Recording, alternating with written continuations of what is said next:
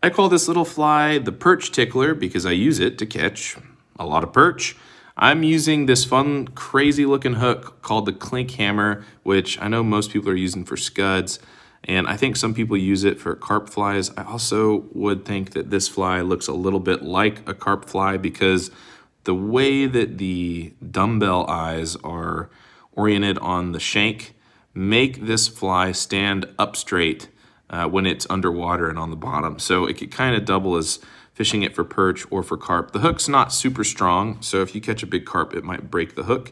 However, I know it would still hook some carp for you. The most unique part of the tie is using this braid to go over that collar of hackle, and I just think it goes out nicely. This was kind of inspired by the Rio Getter, kind of a blend of that versus some carp flies.